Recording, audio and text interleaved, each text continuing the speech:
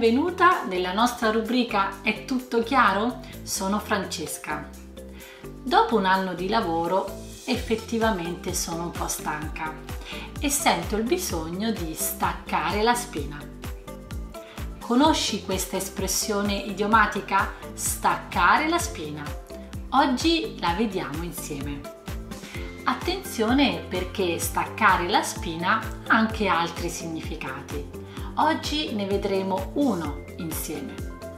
Letteralmente staccare la spina significa togliere la spina da una presa della corrente, ma ovviamente l'espressione idiomatica ha un senso figurato.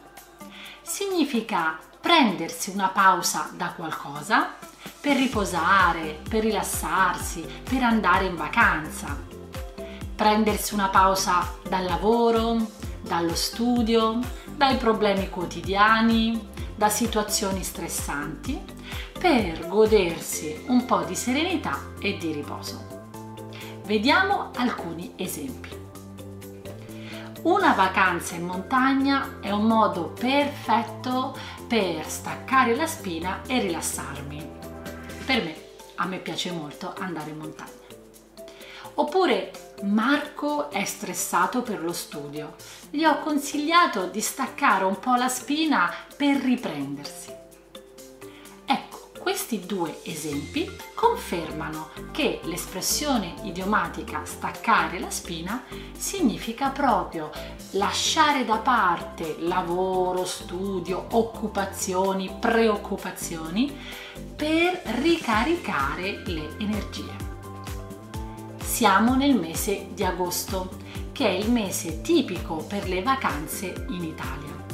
Ma io e le mie colleghe continuiamo a fare le nostre lezioni online con quegli studenti che non vogliono staccare la spina all'italiano.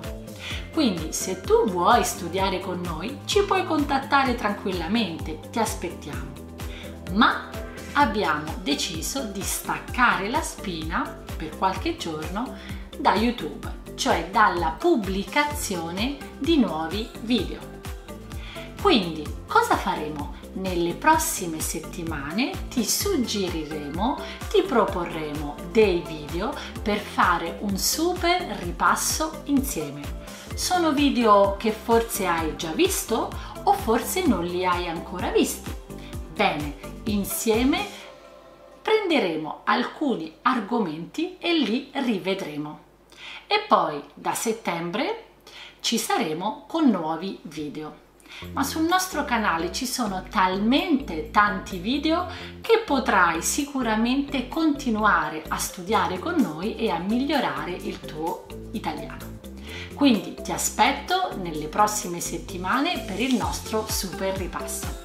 Ma intanto ti chiedo, scrivimi nei commenti qual è il tuo modo preferito per staccare la spina. Sono curiosa di leggerti. Ricordati che nella descrizione al video trovi due link per due piccole attività per praticare proprio l'argomento del video di oggi.